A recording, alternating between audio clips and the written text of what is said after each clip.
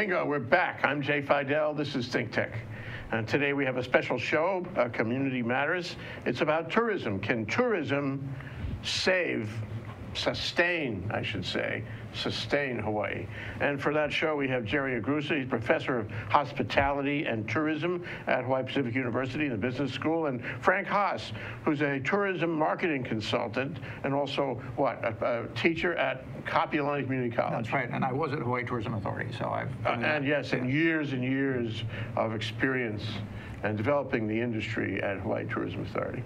So the first part of our show, I want to talk about how it's going, gentlemen. Okay. So Jerry, you probably talk to your classes all the time, and I know Frank talks to your classes too. Yep, he did a great job the other night. Oh, maybe he should start. Yeah, Frank, okay. how is tourism doing in the state of Hawaii?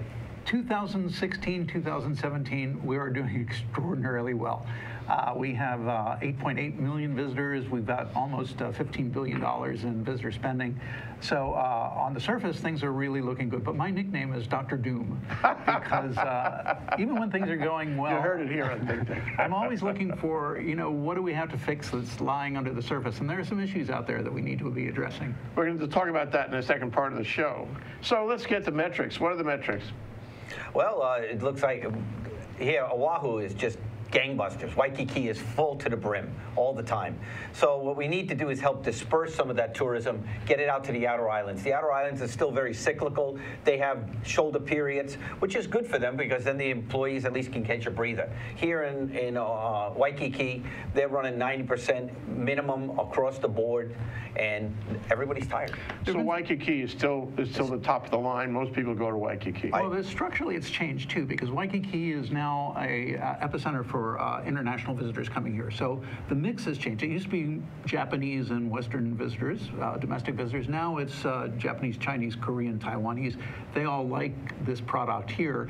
And actually, it's displacing some of the domestic visitors to the neighbor islands, which is actually good. When you say displacing, you mean that they're going there involuntarily? No, I think there are two things going on. One is they've become more familiar with Hawaii as a product, and they've been to Waikiki, done that, and now they want to see the other islands. But also, just availability in Waikiki, as Jerry said, you're running 85, 90% occupancy a lot. And so if you can't find a room in Oahu, you might go somewhere else. Yeah, sure. What about room rates? How are they doing? Average in Waikiki is running around $225. I can't remember the number for the state, but that I used to be able to buy a car for that. No. Well, those numbers have been steadily increasing, and when I was at Hawaii Tourism Authority, which was I left in 2007 or so, our strategy was to really focus on rates rather than bodies, and that gets back to your issue about sustainability. Yeah. Yeah, we're going to talk about that, I promise. And then to add to that, the outer islands are really, really doing well, especially places like Maui, where they're right now is high season, whale season, and they're getting close to 400.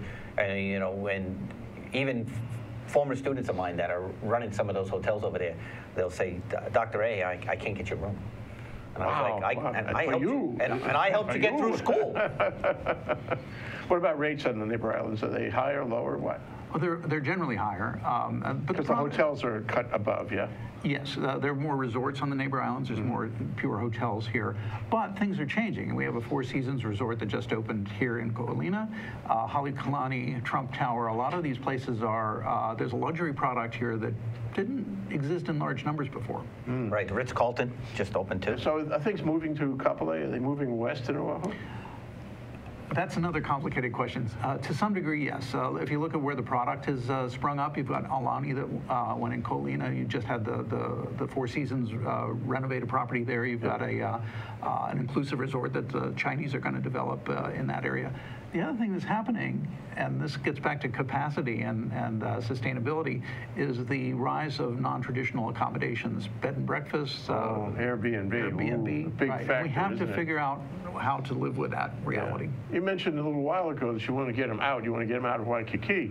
If they go to Kailua, they wind up in the middle of a protest. Yeah? Sure, and Kailua is not just out of Waikiki. We want to get them out to Kauai, to Big Island, the Kona side, as well as the Hilo side.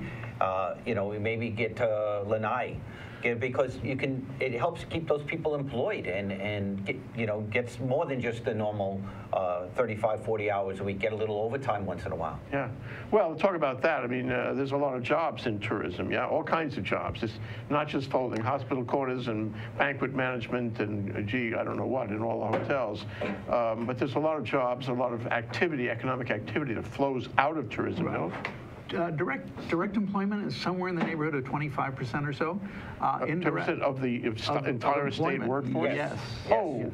And One out of when you four. talk about indirect employment, I've been teaching a class and I've had people coming in who have jobs that are not strictly tourism, but it's related to tourism, Sure. like a risk manager. I just had a risk manager come in because we're going to talk about risk, but he's got a very highly paid job, very specialist job, but he's doing the risk assessment for a lot of important properties here. What about, you talk about risk management, but there's also accountants who specialize in tourism, Right. and lawyers who do a lot of Right. tourism work, and banks that love to make Right. credit facilities for tourist operations, big hotels included. That's their favorite kind of business because it's gold-plated, to get repaid. So there's a lot of the business community is, so you say 25% of the workforce. That's direct. It's probably, a good percentage of the whole economy. I would say If I'm 45. calling my numbers, it's in the neighborhood of 40% of the GDP. Yeah, Whoa. Well, and it may not capture everything because of the secondary Right. effect. correct. Yeah. Okay, so where is it expanding greatest? I mean, would you say that the neighbor islands are expanding? Is capital going in there faster, or is capital going to Kapolei? Or there's been a lot of, development around the reef there and international marketplace. I don't know if you could say there's more hotel rooms, but there's been a lot of money put in the last few years. Yeah, I think the big thing will be this out in Ko'olina, the Atlantis, $1.5 billion. This is unbelievable amount of money that this Chinese group is going to put in. And it's going to help, like we said, we were talking about direct. Well, they have to build that property. So all the construction workers that'll go into there and all of the delivery of the construction materials and then all the beds and all the carpets, it's going to be a monster. Go ahead. What does it mean that the Chinese are here? We were waiting, we wondered, we wasn't sure they were coming. The Chinese Now, investors are here. Investors. The visitors are still coming, but not in huge numbers, which is probably a good thing. You want to balance your markets. You don't want to be dominated by any one market. Right. So if you do that, then the other guys don't like it. that's right, and we want the right kind of Chinese. There's 1.3 billion people in China. We want the people that spend money that. What is that, 1.2 billion? Yeah. I'm only kidding. Well, there are a lot of those. But the other thing to your question is the brand is so strong that you're seeing development that we couldn't have imagined before. It's repurposing buildings. The Waikiki Trade Center is now a hotel. Yeah. The development of Airbnbs and vacation rentals are coming because multiple repeat visitors are looking for a different kind of experience. So the market, the And free maybe market, a lower price. some of them are a lower price, some of them it's just a different experience. Yeah. Right. It isn't always a lower price because sometimes Airbnb, I did a study on it and last year, and is Hawaii Hotels ready for this? And not all of the properties are lower priced. Some of them are actually higher priced. The Airbnbs account for sometimes luxury properties where people want to spend a night or two, which they could never actually ever live there. And it's a good experience. And my own advice, and this is personal to the hotel industry, is they're not a threat. The people that are going to Airbnb and vacation rentals are a different animal. So there's still a huge market, a huge number of people that want the hotel experience, the resort experience. The And there are other people location, the luxury of it, whatever. And the security of it, knowing what you're going to get as a product, that's the biggest thing. You don't want to make a long trip with something unpredictable. Correct. Well, I wanted to ask you one more question before we go to the break, and that's this. There's a lot of profit. I mean, in the picture you paint, there's a lot of profit. I've always felt, though, that the capital concentrations that earn the profit with their investments, most of the big ones are offshore, right? Leakage. And that means, correct me if I'm wrong, but that means that the profit goes offshore. Am I right? That is called leakage. That's leakage, yes, sir. And you are correct. There's How about a term for flood of leakage? Yeah. We have a huge amount of leakage because of the number of properties now that have been purchased by either investment groups as well as we just had outriggers sell. just recently to a Oh, sure, a big deal. yeah, big deal, and that company. You don't know what it sold for, huh? No, they didn't tell me. This is me, Jay, your friend. I know, more than a professor makes in a year. That I can assure you of. But back to your other question, Jay, we want to get before we go to break is on some other ways that we're attracting visitors. And one of the things that I wanted to share with the audience is that new movie, Moana. Oh, yeah, please. And we have one of my graduate students is doing a study on the film and looking at it with people will now, after seeing the movie Moana, are they wanting to go in, come visit us. This week is the 11th week of the showing of the show, and it's already did $550 million. There it is. Wow. Yeah, there it is. And well, that's working off the brand, isn't it? yeah, Disney did a really good job with it. And as you can see here in the slide, you have both Maui, the demigod, and then Moana. And that's a local girl that played that voice, and she's a Kamehameha student. She's not a grad. She's only like 16 or 17 years old. And she's done really, really well for herself. The next slide will have you can look how they partnered with Hawaiian Airlines. Oh, yeah. I was on one of these planes recently, and it's not just the outside, but inside the plane where you put the baggage is all decorated as well. So they've done a really good job of partnering with Hawaiian Airlines, and it's a draw. They had some pushback. Hiccups, all right, pushbacks. Here they had a costume that was for Halloween, and actually they had to pull it. And Disney very rarely pulls things. And Disney doesn't make one or two at a time. They make, hundreds of thousands at one time. And right before Halloween, they had to pull this costume. And it wasn't culturally treated as racist? Yeah, they felt it wasn't culturally sensitive. It's the Polynesian version of blackface. Yeah. Yeah. So they pulled that, and people were not very happy. I know that we're all speaking to some of the folks here that are actually against the movie. They feel that it isn't sensitive enough. Yeah, yeah. Right. And then there's wait a minute. There's a funny-looking character. There is a funny character right there in that movie. They've really gone the distance on this one. Correct. And then one more slide here. I think we have it. Here's a website that my graduate student, or former graduate student, she graduated already, but we're still trying to get this paper published. If you'd like to come and go on this SurveyMonkey and fill out a survey on the movie Moana. Like I said earlier, they've done $555 million in sales in the first 11 weeks in box office sales. Another thing is they're selling is the memorabilia. This is the #1 selling product at the Disney store. His name is Pua, and at the Disney store they can't keep it in stock. As soon as it comes on the shelf. I was actually in line to buy this, and two ladies came to me. Where did you get that? I said, that was the last one there. Would you sell that to me? I said, I'm sorry, I need it for a TV show. Yeah.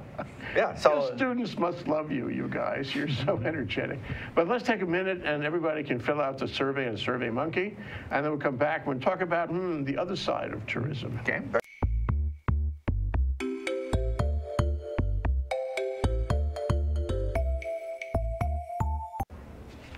Pity the fool who ain't watching this show at 12 o'clock on Friday afternoon. Stan, the Energy Man, watch it. Aloha! How you doing? It's me, Angus McTech, wishing you to welcome and join us to see us on Hibachi Talk on ThinkTech Hawaii. Join my co-hosts, Gordo the Tech Czar and Andrew the Security Guy, every Friday from 1300 to 1345. We look forward to seeing you. We'll talk tech and we'll have some wee bit of fun. And remember, let your wing gang free wherever you be. Aloha! Aloha. I am Reg Baker, and I am the host of Business in Hawaii with Reg Baker. We broadcast live every Thursday from 2 to 2:30 in the ThinkTech studios in downtown Honolulu. We highlight successful stories about businesses and individuals and learn their secrets to success. I hope you can join us on our next show on Thursday at 2 o'clock. Until then, aloha.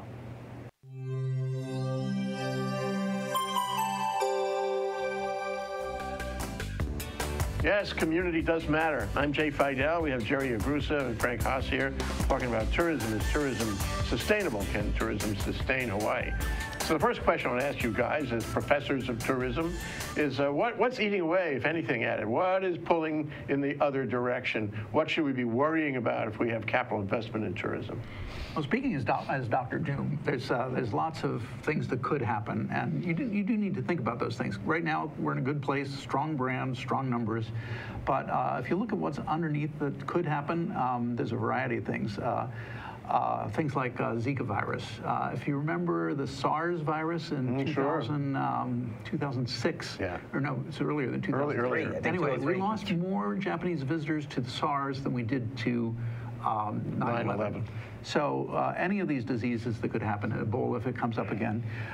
There's the whole issue of the social fabric. You know, how the eternal question is how many visitors are too many visitors, and at what point do you start disproving the resident experience because of the visitor load? Is that happening already?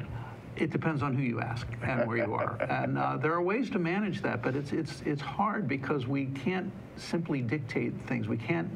If you buy a property, you're going to build to that capacity for that property. So that's where you end up getting high density. But well, as I said, there are probably some ways around that. A lot of these visitors want to go out and see neighborhoods like Kailua. And if you go to Kailua on a weekend when all the residents want to go to the beach, it's crowded and people complain. Monday through Friday, it's not so much of a problem. So we need to think about those kinds of solutions. Some other things that could happen, certainly terrorism, certainly policy. Brand USA, which is the national promotional arm for the federal government, came out with a concern about extreme vetting. You know, what happens if we get so concerned about security that we start to choke off travel, crime, terrorism. We've had these things occur before, but we just need to be aware of them. And then there are the natural disasters, tsunami, hurricane. If we had a hurricane on Oahu with the same magnitude as we had in Aniki, and back then, that's a game changer. Yes. And as you mentioned there about and Frank mentioned about the vetting, we just got this week, we got word that Asia Air X is going to now come from Malaysia.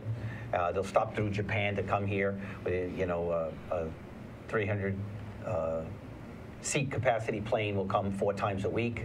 This is good, except Malaysia is a Muslim country. Yeah. So it could be put on that list. And it took 6 years for them to develop this type of agreement to get Asian Air to come here. Could be snuffed in no time with an executive order.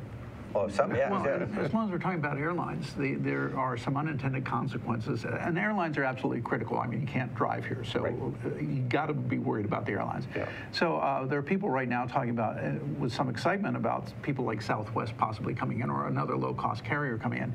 There may be some unintended consequences with that. It's certainly nice for the consumer to have low fares, but if it starts a fare war, and then United and Delta and American say, we're not making any money here, they're going to pull their seats. So tourism is a very complicated and very delicate balance. And we have to, we have to worry about air seats and airlines, because nobody comes here any other way except by air. Yeah, yeah. Well, you know, that's a scary picture, but let me add one: climate change. Climate change. I just had Tom Lowry talk to my class about climate change. They're talking about a 1 meter rise in sea level. Nobody knows exactly when that happens, but a 1 meter rise in sea level puts Waikiki underwater. Yep. Right, and it also floats the sewage. That does that. It's a lot of the hotels were built when nobody worried about climate change or sea level rise. So a lot of the elevator equipment and electrical equipment is in the basement. Yeah. So those are all going to have to be moved. We need to be thinking about those things now. Well, it's a domino kind of thing, though. I mean, some of these things that you've described can be fixed, and we should talk about that. And we should try to be resilient about what we can be resilient about.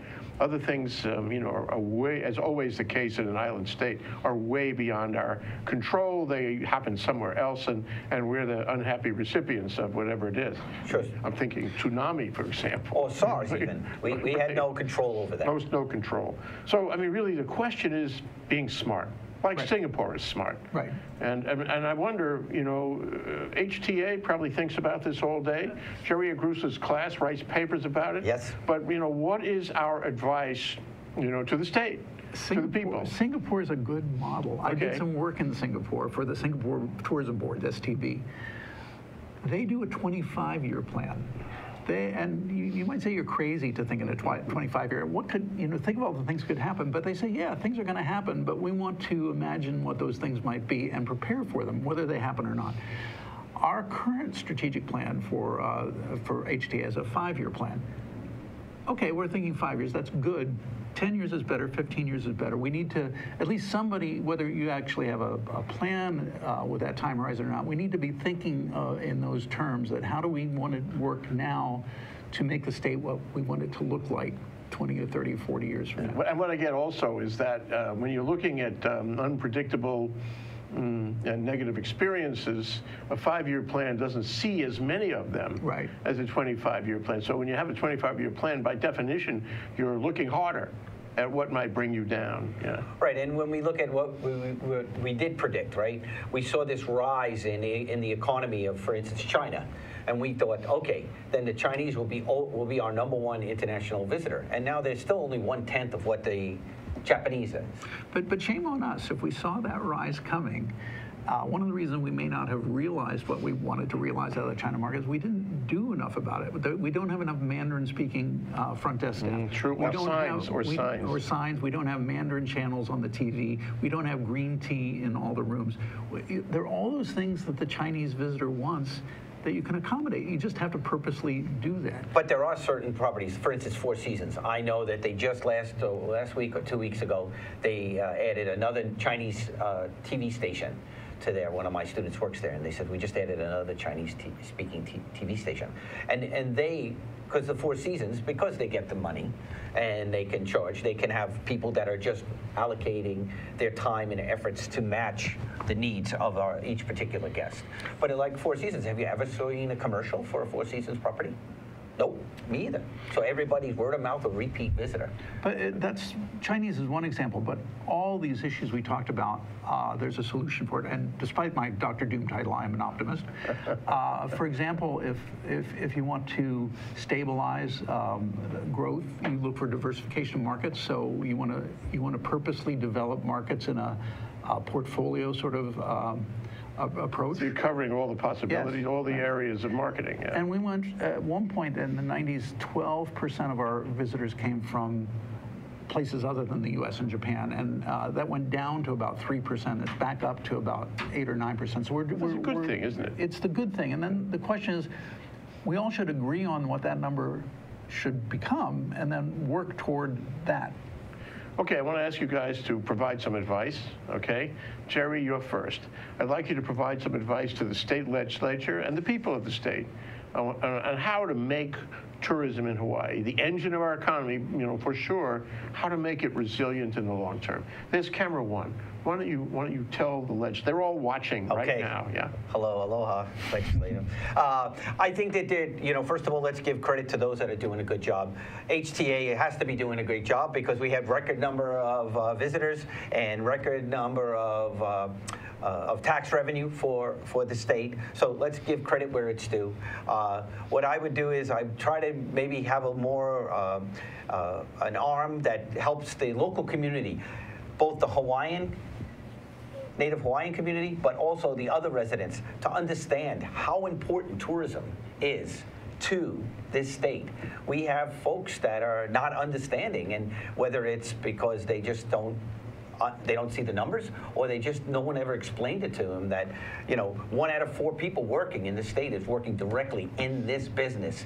And then there's another, almost 40%, if we add in that 25%, that have something to do with tourism. And we need to have people understand that, yes, this is our #1 lifeblood. We don't have another industry to take this over at this time. And it employs lots and lots of people. And you can't outsource this. This is the great thing. You can't have it manufactured somewhere else. It has to be done here. Okay, let me turn the question a little bit to you, Frank. Okay. What is your advice to the industry, to the capital concentrations in China, the U.S., Britain?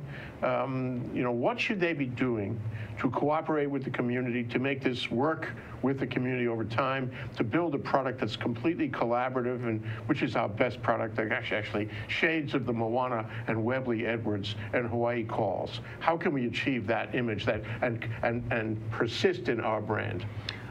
One of the simple things to do is just realize what makes Hawaii so wonderfully special, and to celebrate that. Because what's good for the visitor is good for the resident. If we really do embrace the authentic Hawaiian culture, authentic experiences, if we invest in festivals, events, activities that everybody wants to enjoy, it's a win-win. And the state has a role in this, and that is to take the long view. And nothing against the industry. The industry's done a terrific job, but they are looking at short-term results. Hotel general managers are rewarded very generously often on short-term results like quarterly RevPAR and things like that. We need to be thinking, as Singapore does, in a 20, 30-year time horizon, and say, well, how can we invest in this place? How can we celebrate those things that make us special so that brand remains vibrant? Yeah, win, win, win, win, win. Yeah. Last question. Okay. You may have noticed, we have a new president, and he is doing some things that we predicted, maybe we didn't predict.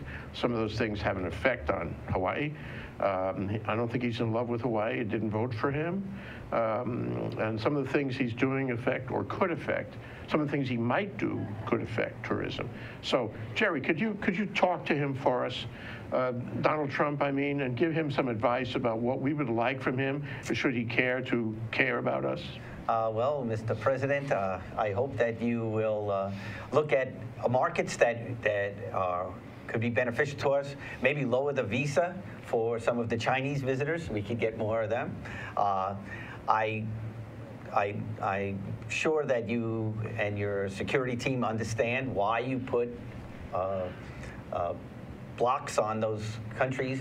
I don't think we get a lot of tourists from Yemen, so I can't see why we want to ever worry about that. That's not going to help my students have jobs afterwards. I haven't met anybody from Yemen ever here in Hawaii. But I can see that if there's ways that we can help make it our borders a little more beneficial and get some of the, the BRIC nations, the Brazil, Russia. A lot of folks have a lot of money, and they like to go tourism. They go to this place called Sunny Beach in Bulgaria, and it is packed. And we're a lot cleaner and nicer here than there. So I would think that if we can make that bend and mend that together, let's get some. We had some Russian tourists here for a while. There was some Russian tours, and now I don't see them anymore. So let's get some more and more diversity, as Professor Haas says, more diversity in who we get to come here, so we're less vulnerable for when our market drops. Thank you, President. Jerry Agrusa, Professor of Hospitality and Tourism at HPU, Frank Haas, a tourism marketing consultant and professor at Kapolei Community College. And